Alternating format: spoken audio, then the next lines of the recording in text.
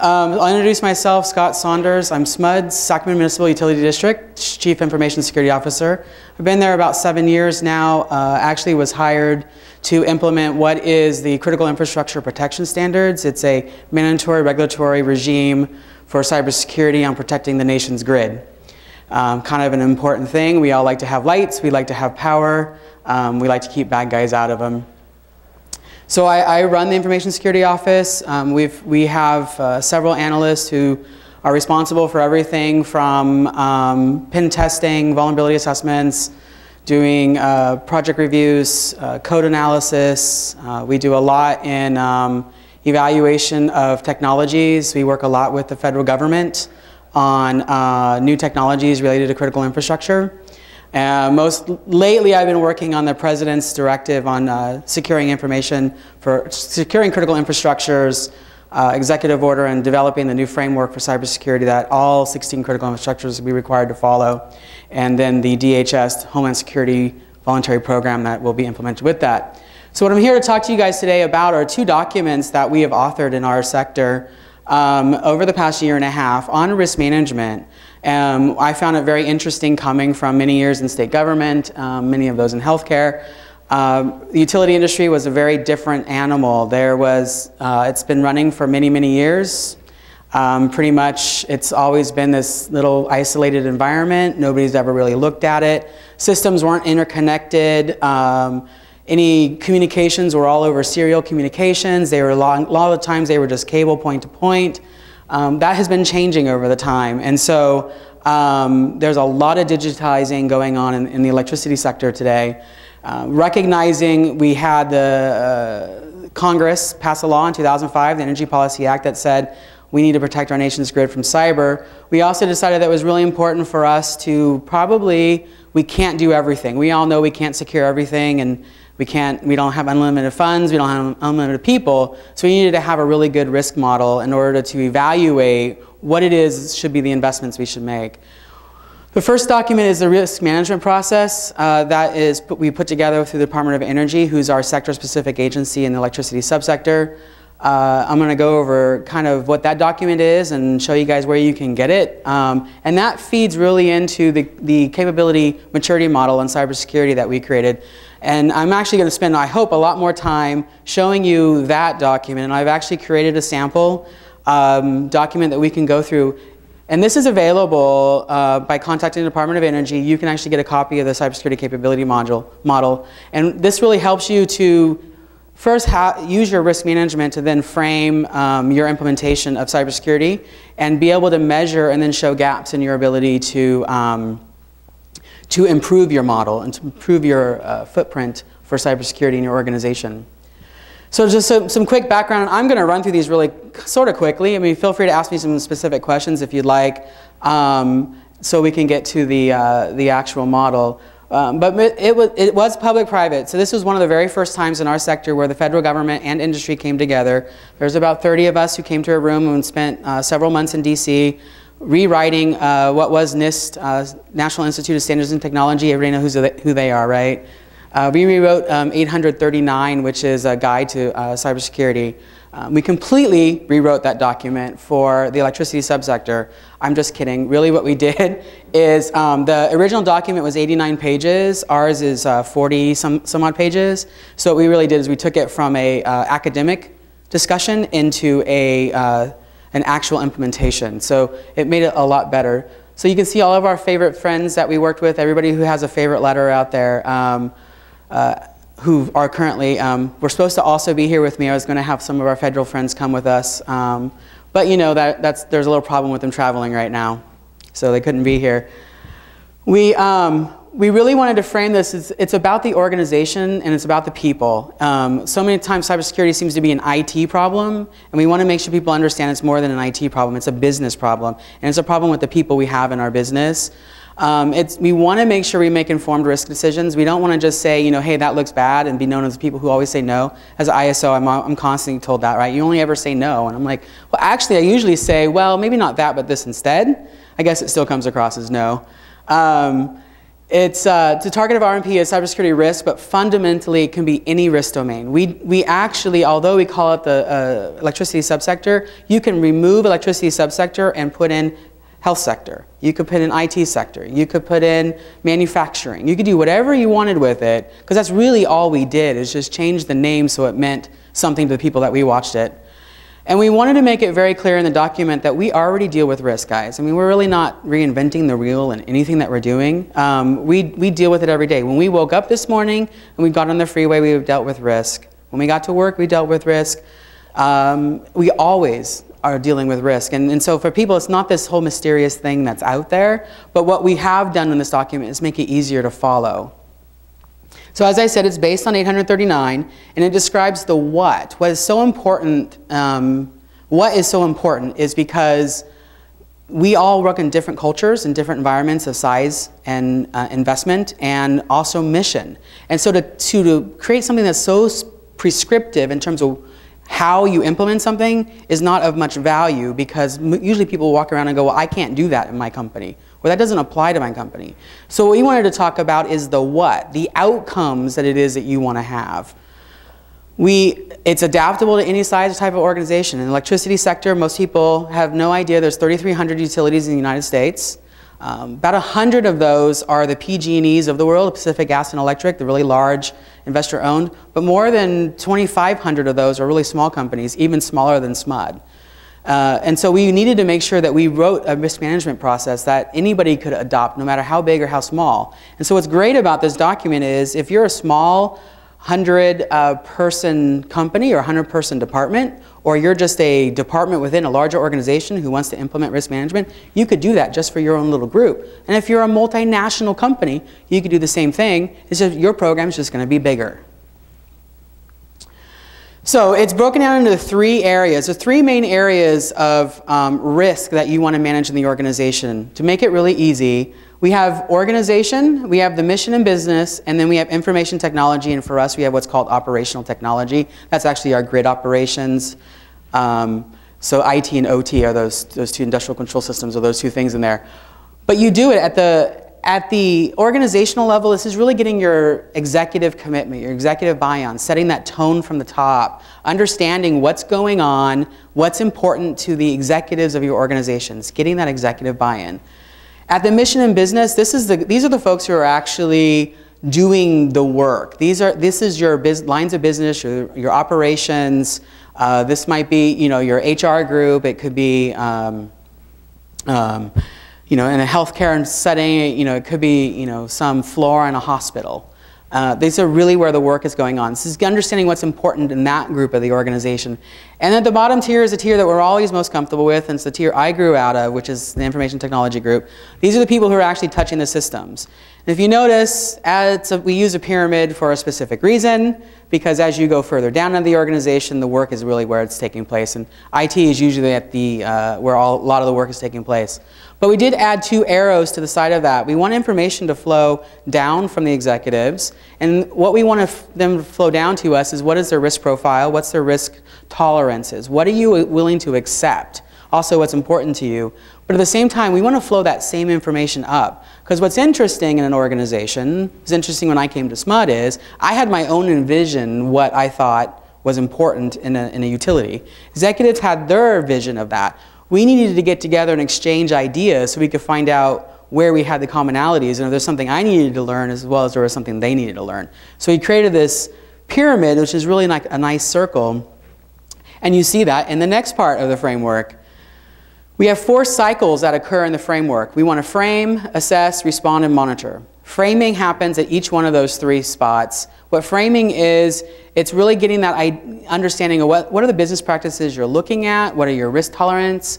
The second part is assessment, We actually are continuously doing an assessment at each one of the areas. That assessment then leads into a respond. And the risk assessment is, so the executives have said this business process is super important. You get down to the mission in business and they're like, really? You think that's what keeps the company going? You get down to their area, they do an assessment of what was provided to them by the executives. Their response typically is, we need to have a discussion about really what runs this company. And a lot of times, things will change. That's why we have that continuous loop of the cycle. The last part is to monitor, because everybody knows change is inevitable. We just had change just a second ago, and now we're changing again, right? So monitoring is really important, and we want to feed this cycle continuously.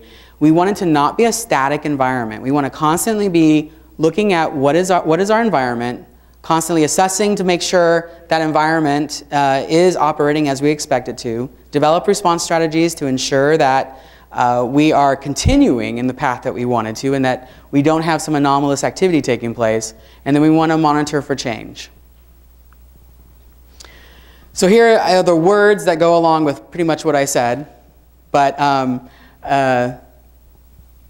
just from a risk, framing, assessment, response, and monitoring. It's 4 things that you have to do. That's kind of, we try to break it down. That's really what this is supposed to show is, it's really like 4 things. And those 4 things inside the document, we go into a lot more detail.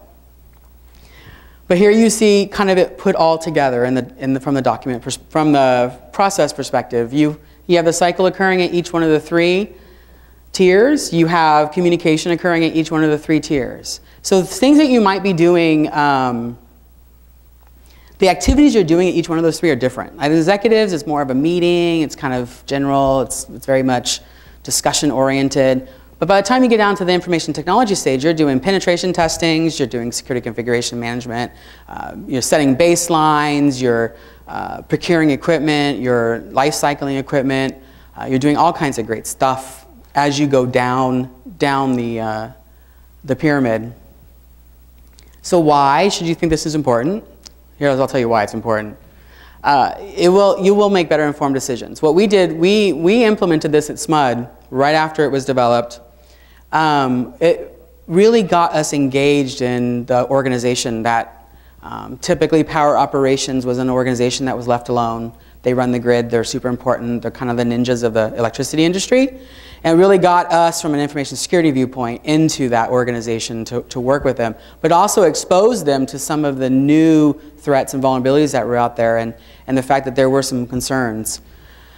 It can really lead to sustainability of your overall program. Because if you're constantly just living in 1970 and the rest of the world is moving forward, the ability for you to have any relevance kind of goes away. And so even me, who came to SMUD 6 years ago, I am not in my program doing what I was doing 6 years ago still today. A lot of those processes have all changed. Some of them have gone away, and some new ones have come on board. What risk management can help you to do is identify what those changes should be and making sure that you are addressing them as the business changes. The other thing we're really hoping from our sector is this has created a conversation among all utilities now as a consistent method of doing risk management, so that between utilities we can get a better grasp of what is the security posture of our sector. And a lot of that is because I'm sure you all read the newspaper, and New York Times is really good. They really love the electricity sector. They're always saying how good we are. Well, actually they're not. They're usually saying how the grid is at risk and everything bad's about to happen. What this has helped us to do is be able to frame that conversation and help our customers as well understand what are the risks that are out there and how are they being addressed. So as a State Department, this could help you in that conversation of what are you doing, especially if you happen to be unfortunate behind a breach. This could help you manage some of that risk management stuff that goes along with that. All right, so that's risk management. Any questions on the document? At the end, we'll give you the links to it. I didn't want to get into a lot of detail of it because it's so unique in terms of how you implement it. But what I really wanted to do is talk about capability maturity. Because what's important about capability maturity is it allows you to measure. And what's so hard to do in our domain is to measure our performance. Having metrics around how well am I performing. I know I get the question a lot from our board of directors and our executives. Don't we have enough security? The employees are complaining, vendors are complaining, Don't we have enough? Your budget seems to keep going up, but I don't ever see anything in return. And I usually say that's good. You shouldn't see anything in return because that means something bad happened. So the capability is important. Again, we did this right after RMP, after the risk management process. We went to Carnegie Mellon, though. I don't know how many people are familiar with Carnegie Mellon University. Really nice university back east. They actually have what's called the Capability Maturity Model Integration, CMMI. We actually took that, licensed it, and then kind of cut it down a little bit. Because CMMI, there's a whole certification you can get to CMMI. It's a very long process. It's actually really, really, really detailed. You folks have heard of COBIT. COBIT's another, they have kind of maturity models as well. So we took this and said, well, we don't really have 10 years to do a capability maturity. We actually want to do something, what are the things that we got to do? So we came up with a much smaller environment. So we wanted to develop something that would allow us to first strengthen cybersecurity, enable evaluation and benchmarking, again, metrics. And I know so many people are afraid of that word metrics. Don't be afraid, it's a great word. It's not measuring how bad you are, it's actually you can use it for you, not against you. It's like auditors, they're your friends. You can have them say things that you've said yourself but nobody seems to listen to. It also allows us to share knowledge and then prioritize actions. And when I open the report, you'll quickly see about prioritizing actions. We did 10 domains. Anybody in here is CSSP? You've heard of ISE squared. Well, this sort of kind of follows it, but not really. But we did want to keep 10 domains. 10 domains is something that's really, really common. Everybody hears those words. It seems to resonate well with them. But the 10 domains, we wanted to focus on what are those core practices of a security program that you would want to see. Risk management is #1 forefront right there. So much of everything we want to do, try to get to is risk management, not just knee-jerk reaction, not just let's go buy a nice shiny toy, because nice shiny toys have to be managed over time, and if they're not, they become bad things in your organization. Asset management, you got to know what you have. If you don't know what you have, how are you going to protect it? Identity and access management, if you don't know who you have, how can you protect? Threat and vulnerability management, you need to know what's coming at you, right? And you need to know what you have that you can or cannot mitigate. Situation awareness, this is really like talking to everybody in the world, like what is going on, what systems are impacting my organization, what attacks am I seeing. Information sharing and communications, guess what? Your neighbors are your friends because they might be having things happening to you that could be happening to them that could happen to you. If you guys tell each other about it, you might be able to find some systemic attack that's taking place. And that's really important. Incident response, because come on guys, something bad's gonna happen eventually. Supply chain, external dependencies management. For me, this is like, I have to go through this part fast because this is a pet peeve of mine. Supply chain, supply chain, supply chain. It's our biggest threat that we have. We don't know where stuff's coming from. So much stuff is built offshore. A lot of development is done offshore. What do you know is going on offshore? Supply chain is very important. Workforce management. Do you know who you have working for you? Not only do you know who they are, but do you know who you have? Do you know their background? Have you done any evaluation on these folks to make sure they might not be bringing some value-added features in their background to your organization? And then overall cybersecurity program, do you have assigned workforce for cybersecurity practices? And a lot of times you don't. A lot of times it's 10% somebody's job at the bottom. We're getting a whole lot better now, and some sectors are a lot better, but we wanted to really make sure that we had a good program. The next thing we did is said, well, we have to measure. Of course, we have to measure. So we came up with what are 4 levels. 0 being you're not performing it. 0 is always null, so no matter what, you always got to have a null set, right? Initiated, meaning that I'm doing something. You have to have performed, which is I'm doing it. You know, I might be doing it, I could be doing it better. And then you have managed, which means it's implemented, it's institutionalized in my organization, it's repeatable. And then we have a reserved for folks who go above and beyond, and they wanted to have some area to show that they were even better than everybody else. And we can measure across all 10 domains those practices that are going on. So an example, just of an illustration of access change and configuration management. Access control activities may include, there are things like, do you have unique accounts? Does everybody have a unique account, or do you still use shared accounts? We still use shared accounts in some environments, right? And they're just going to be there, right? And if you're a Windows user, you know you have a local administrator account and all that great stuff, right? So the question is, how do you manage that, though? Now that you know you have it, how do you manage it? And so from a maturity perspective, at a level 1, you might have some access requirements. You might have some stuff for remote access. You might know who has remote access. At MIL 2, you might actually be managing root privileges, administrative access. You have documented procedures and policies on emergency access, on the use and access of shared accounts. And at MIL 3, you're actually being proactive, right? You've now saying, I am monitoring for anomalous access. I have a security event monitoring solution. I have IDS and IDP running. I have whitelisting. I have all kinds of fun stuff that are going on at MIL 3 where I'm truly managing and institutionalize that activity. Or like me, I have a password vault. So if system administrator needs a shared account, they have to check out access. So that shared account, they're now given a unique account. It's assigned to them for a period of time. They use those credentials. So if I need to go back and say who used this account this time, I can go back to our vault and say, here's who's doing that. So we also wanted to show that, guess what? We can do it against threats. Everybody know who at Shodan is?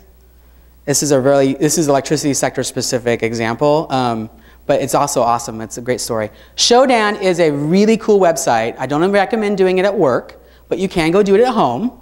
It's a website that shows currently available control systems accessible across the internet. Super awesome. So if you want to find out what control system you would like to turn off some water, maybe turn on some chemical plant, or I don't know, turn off an electric grid, Shodan is one of those sites that you can use to do that. It's a site that we constantly monitor for misconfigurations. And but we want to do, Shodan's a risk to our organization, right, as the electric utility, for sure, it's a risk. So we wanted to show how something like Shodan could be, from an attack vector, integrated into the capability maturity model so that you could see, not only is this measuring my program performance, but it's also measuring how a threat might affect my environment. So are things internet accessible? Is a control system internet accessible? I'm going to ask question number 1, and if it is, I'd say stop right there and pull that plug first. Then you can worry about the rest of the stuff. Remote access, who can get across it? Are there any brute force attacks that are capable because of Shodan, right? Now it's accessible, I can target it. It's got an IP address. Anything with an IP address is an endpoint that's accessible. So am I monitoring for that? And by the way, have I looked up lately NVD, or I don't know, even called the vendor to say, hey, by the way, are there any patches I should have installed right now? And so am I doing any threat management? So how many people are going to go look at Shodan? How many people already looked at Shodan? Thank you. I knew you two. One of you two are going to do it. It's very interesting, isn't it? Tons of them. Yeah, our friends at Homeland Security are monitoring that as well, and they will call those utilities and have a discussion with them about it if they can identify who they are. That's a pretty scary site, and it's publicly available, and they maintain it like crazy. Our friends.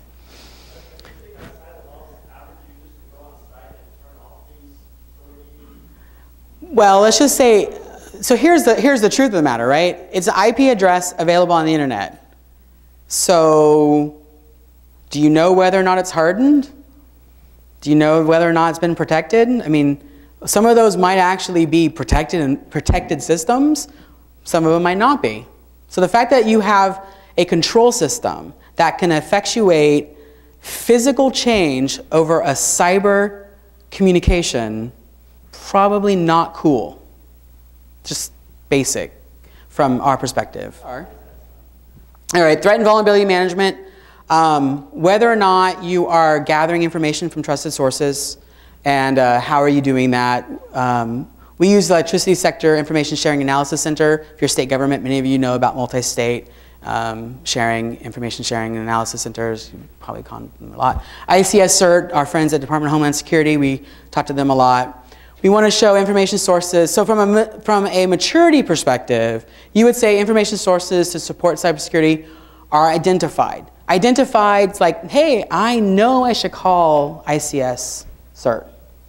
So I'm at a MIL 1 because I know I need to do it. But as I progress through MIL 3, I have continuous penetration testing, vulnerability analysis, constant communication, bidirectional communication. I'm talking to my neighbors, my other utilities, or my other friends, my other businesses. I'm talking with the federal government. I'm talking with our local office, FBI offices. I'm doing all of this other stuff, and that's kind of how you show maturity. And as I open up the report here, you'll get an idea of how we go about doing that.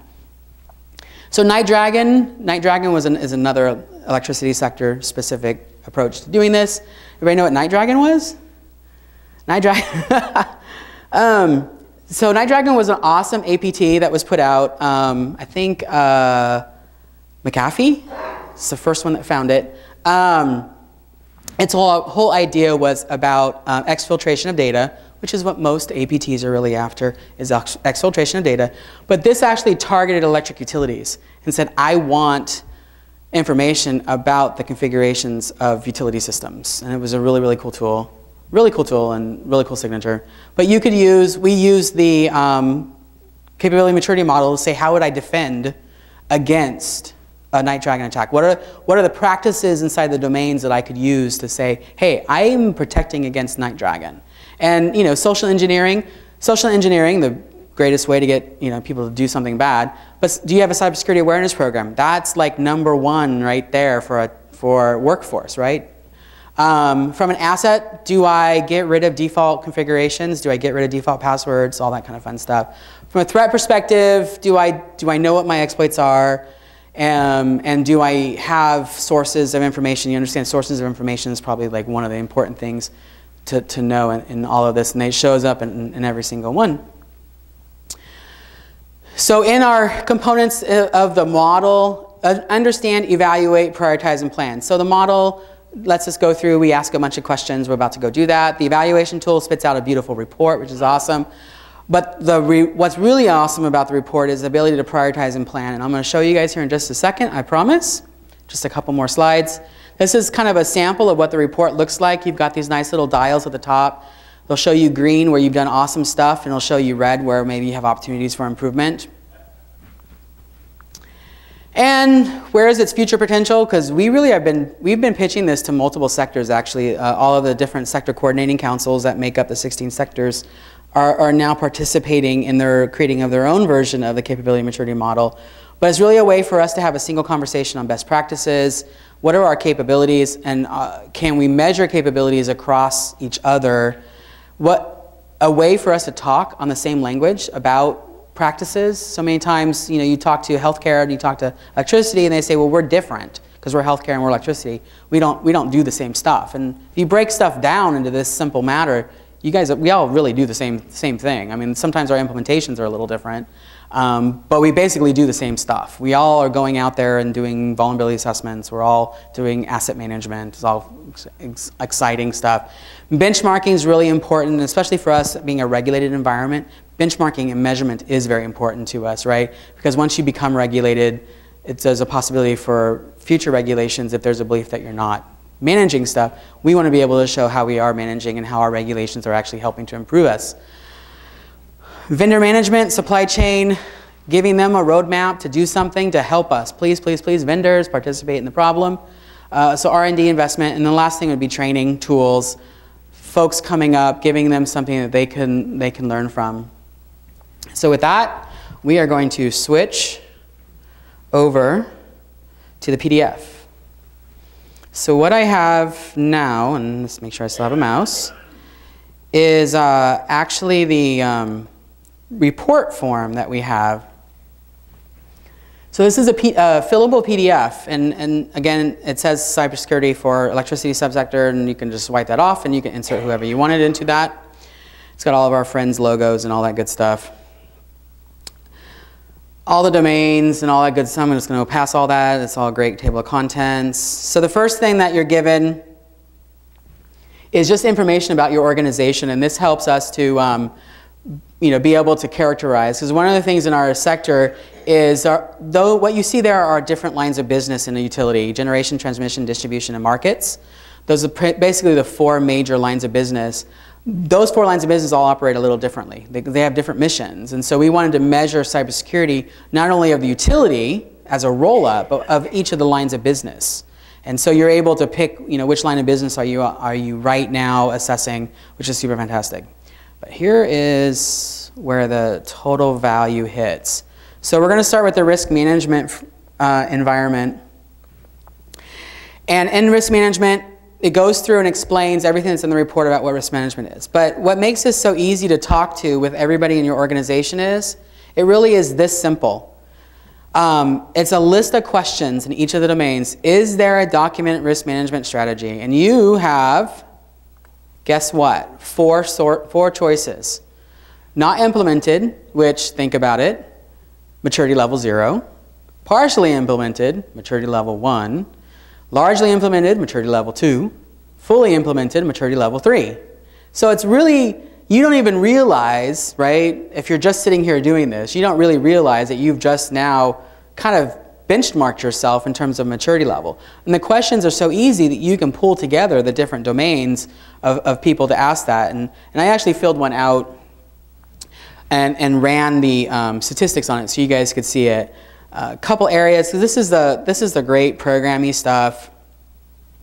Asset inventory, which, I'll tell you from seeing a lot of these anonymized, that people do really good at asset management, but they do kind of poorly at like program management. Like they'll do like the techie stuff really, really well, but you ask them to what are you doing to manage the processes of that techie stuff? Not usually so well. And it's kind of inherent in a technology people anyways. We're not really good documenters, at least, I don't know.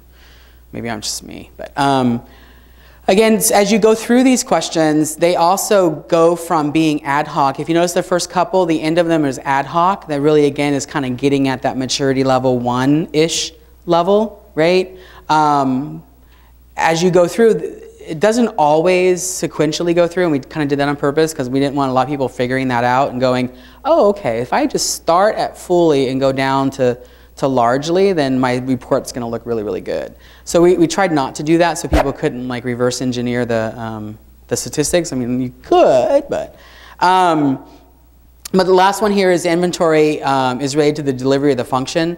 What's usually happens a lot of times is you might have inventory systems that are huge in your company. You might have it really, really huge, but nobody ever like ties that to like that's the business function that thing supports. So when you get to like business continuity and disaster recovery, and you're like, you pull out the inventory list and it's 4,000 things, and you're like, well, I probably don't need 4,000 things to get ready. So what you wanted to do from an asset inventory perspective is say, so I've taken that 4,000 list of goodies and I've said, okay, these 100 are the ones that I need to worry about for this business function, and I've got that connection. All right, so you get an idea of the report. That was the survey. So here's the final report of what you get. This is the snapshot of what you get. I'll show you the report, which is even more detail. So here's like the access model, and you can see we have some pretty good green here, which is super fantastic. But you can see in this area how each of the questions were answered to get to each of the maturity levels. But not all of them are so pretty. Actually, not all. There we go. There's one that's not so pretty. There's some color, some pretty cool color here. This is in the risk domain. You can see the pretty colors of red, pink, and kind of green, and doesn't necessarily show up so well there. But you can see the different colors. What this shows you is, if you just go all the way to the right, in your managed risk activities, you have 2 things that you could do. If you did 2 more things, you would at least be largely implemented, and your dial would get good, right? Which would be super great. But if you look at establishing a risk management strategy, something that a lot of people think they have, but when you actually get down, you you typically don't have it documented, which is what we're after in the domain, you can see there's a lot of opportunity in this domain for you to make improvements and for you to show where you could do the best bang for your buck. And so you could take the report and say, I want to make things better. I think I had one near the end where I just had a couple things, yeah. So in information sharing, we typically do good stuff. There's a couple in here where you have on sharing cybersecurity information. You can find out what are those two that I need to do better at. So 1C and 1D. So, you know, if I did MIL 2, if I did these C and D on maturity level 2, then I could be at maturity level 3 across my entire risk sharing domain. Now, the one thing the model doesn't do today that I do want to point out is make a determination of whether or not you should do that. We are working on a new version right now that allows us to say we don't have to do that because of the size or need of our organization. We don't do that. Yes? Is there anything that tells you, so here it says information shared with stakeholders, whatever, right? Yeah. Is there anything that tells you how to implement it? So we give you links to common practices. Which is typically the case. That's exactly where we go. So the one other thing I want to show real quick is just a copy of the report so you can see how much more, and you get some of that detail in the actual report. Oops. This is not the report. Oh, maybe I did pull up the report instead of the spreadsheet. That's all right too. Oh, I pulled up the report instead of the spreadsheet. So this is the report, but it does go into detail right here. There's also an Excel spreadsheet that you can manipulate to kind of do your prioritization.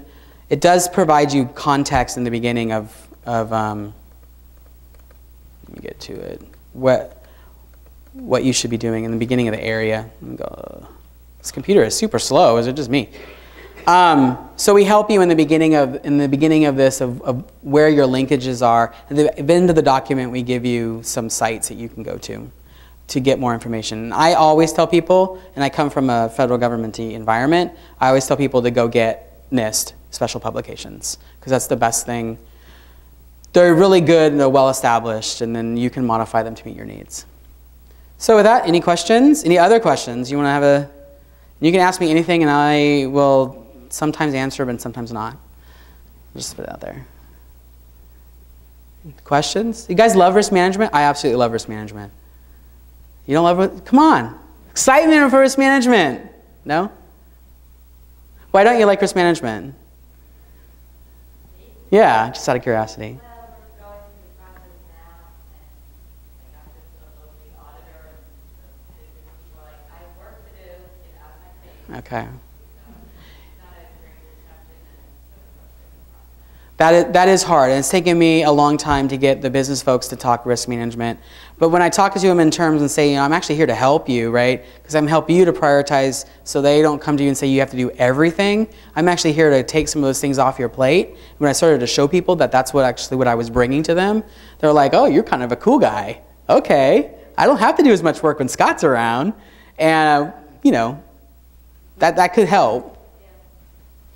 Questions? Yes.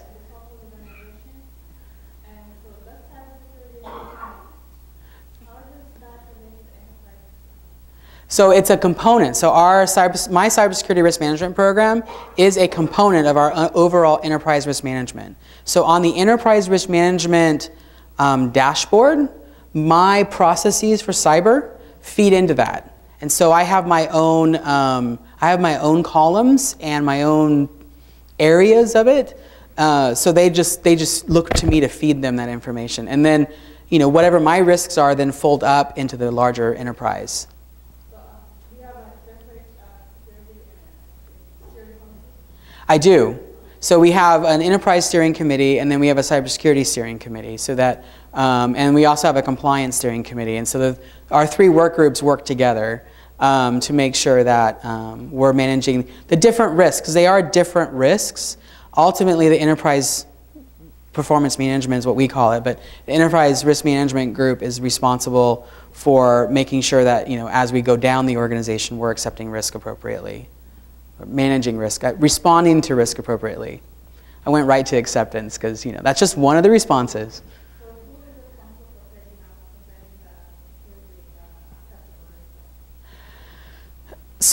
risk? So I set it at my mission and business because I'm considered in that second tier. So I get a feed from our executives in terms of what the overall executive risk management tolerances are, and then I use that to feed what is acceptable from my mission in the organization. So we actually have multiple levels of that.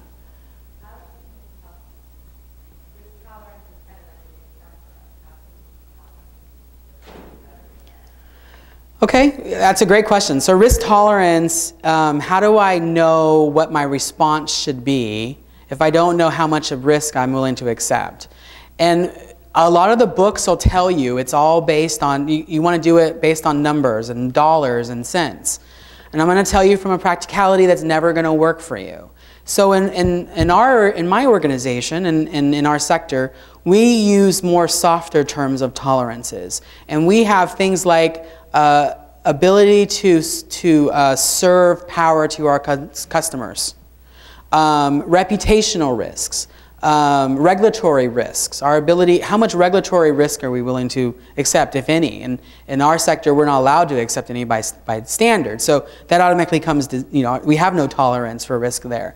So we've made it a more softer conversation. There's very little dollars and cents that goes into a lot of what we do. And you know, the books will all tell you, you know, you can get down to how much money does this widget cost, and you know, money, people, you know, it just doesn't work in the real world. So tolerance to me, what we do, reputation is super important to SMUD, and we have a very strong reputation with our customers in Sacramento County. So, you know, anything that would affect our reputation, there's very little tolerance for that. And so if we tie a risk to reputation, typically there's going to be funding or resources or some response to mitigate that risk. Does that help?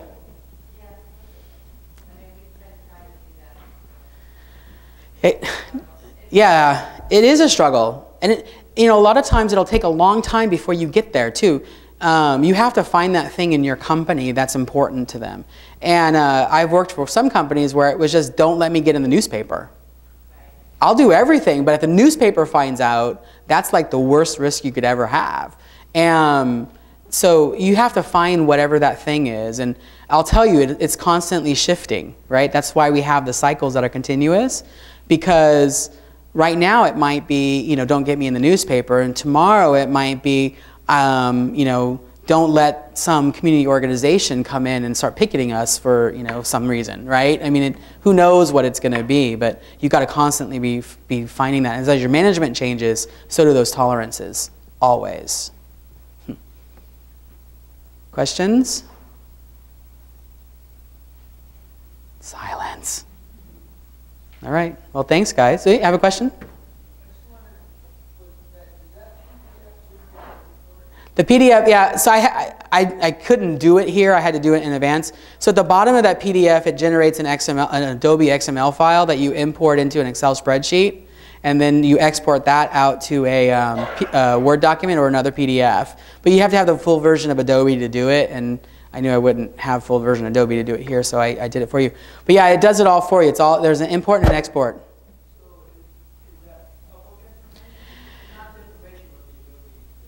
Yes, it is. And I should have left that. If you send an email to es-c2m2@doe.gov, you will get a nice response from Jason Christopher, who is the program manager at Department of Energy in Washington, D.C. And these slides are up on the thing too. And there's actually some additional slides I added as some background. I just cut them out from here, but they're in the slideshow, so you have even more information than what you get to take away. But you can talk to them. And DOE is very interested in seeing this model adopted across all sectors. It's actually one of the core documents inside the President's executive order that we're putting forward for the new framework, because we think there's just so much value. And while it has some electricity-specific words in it, we're creating a version that doesn't. So it'll be more just generic. All the same content, just take out operational technology and electricity. You can ask for the toolkit. So you can go get the, so if you just Google ESC2M2 on the internet, you can get the actual document, but to get the tool set, the survey, the report generator and all that good stuff, you have to ask DOE for right now. But it's freely available to government, it just can't be used for commercial purposes. That's our license. That's the license agreement with our friends at Carnegie. Any other questions?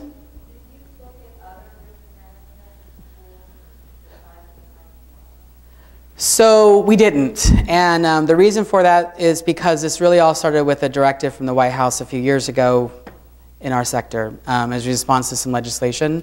And so we actually, the federal government's partnered with Carnegie Mellon already. They do a lot of R&D for the feds already.